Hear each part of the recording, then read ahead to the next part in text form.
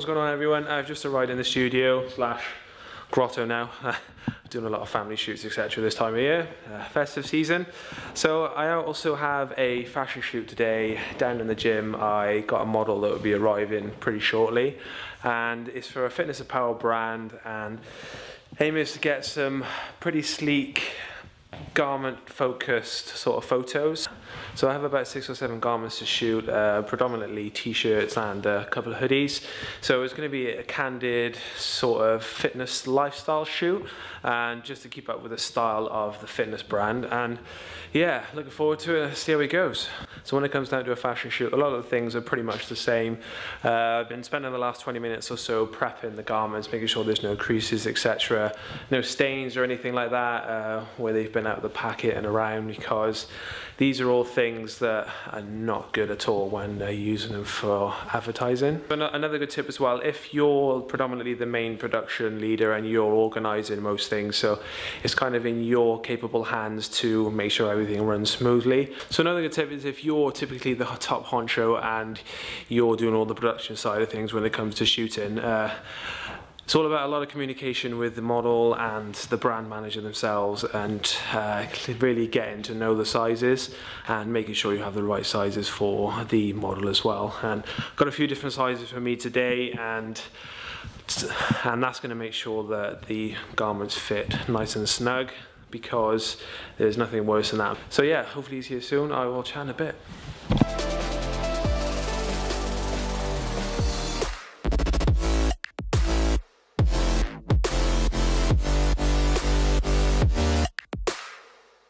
So all my lights are set up. I'm going to be using 3 lights in this shoot, and they are my Elinchrom ELB 400 high sync. One of them is going to have a softbox on it, and the other 2 are just going to be naked flash. So this can be for a number of reasons, but I'll explain as I go along. So I've been looking at what the brand kind of looks like from their Instagram accounts, and I've been speaking to the brand manager, and that kind of dark blackout sort of look is what they're going for. So if you're just using one key light and it's dark behind them, they just almost look like they're disappearing into the background. So I like to use a few lights and they really stand out against the background. So if it was a normal fitness shoot, I'd probably be using 2, and that would be one softbox and the other one would be a naked flash. And I think this is more than enough to light the subject evenly, and also if you want to make sure that they're lit and they're covering the whole subject, is to get that light further back. So as you can see, for the first lighting setup, I got my 1 key light, which is just up to the left of the subject, and the other 2 to the left and to the right of, and just behind. I'd usually have them a bit further back, but in this case there's a mirror behind it, and this really helps have the light reflect back onto the subject anyway, so it doesn't look like they disappear into the background.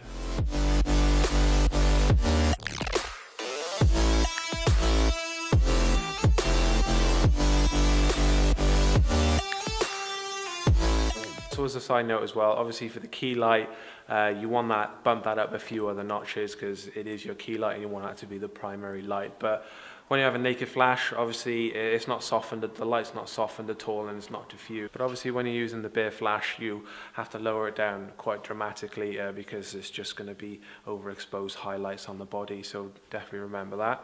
So this is kind of a regular thing they do for fitness shoots, is having that naked flash as well, and it really creates those dramatic sort of highlights, depending on where you put it, either dramatic rim lights or dramatic highlights on the body, and it also gives us that really punchy, high clarity sort of look. The thing to remember is what colour the garment actually is, and in this case, for the first couple of garments, he's wearing black, and if we were looking for that dramatic sort of blackout background, well, he's wearing black, and the garment's really not going to stick out too much against that black background.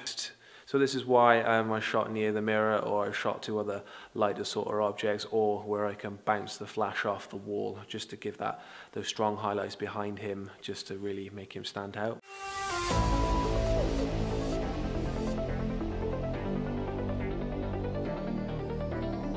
Also, I don't know if you picked up on this, but I'm usually quite picky on how the garment looks as well. So when the model's moving around, etc., the certain parts of it can become scrunched up, and sleeves can roll up a little bit too much, and you just really want to pay attention and get any sort of scrumples or creases that may come up from the model moving around, because it makes such a difference to how the garment is presented. So I'm going to tell you another tip, and this is probably a very important one. So brand managers, fashion designers, etc. Work really hard to make the garment stand out, and this can be by certain details that they put on there, so a certain bit of patterning or a certain bit of fabric that's just different, so like a two-tone, so one side can be a cotton fabric, where the one side can be mesh, and also the brand logo as well, where they've placed the logo, if it's down the side, or if it's just like the left breast, or if there's a different sort of logo down the back. So this is something you should think about quite a lot when you're doing it, because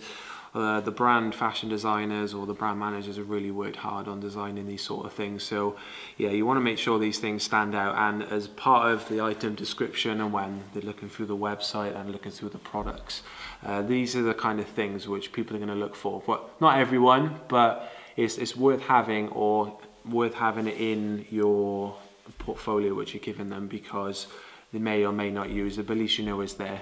So this is something you can be proactive with as well. Just speak to the brand manager, or if they have a fashion designer, and say, so what was the main selling point of this garment and what makes this stick out? And then it's going to be your job to amplify this and create sort of poses that are going to show off that certain type of fabric, or that certain uniqueness about that garment. Okay, so on to the next setting.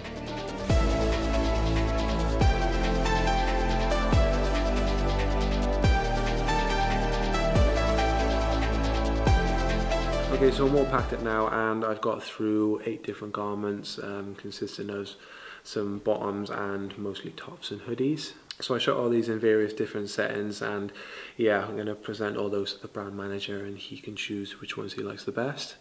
And also, I hope everyone has picked up a few useful tips off the back of that shoot. And remember, if anyone has any specific that they want to ask me, put them down in the comment section below, and just let me know about stuff you want to see as well, and stuff that I miss, or stuff that you want me to point out, and if you need any more help on anything. So please, if you like what you're watching, give us a like and subscribe, and I'll be putting up more content soon. See ya.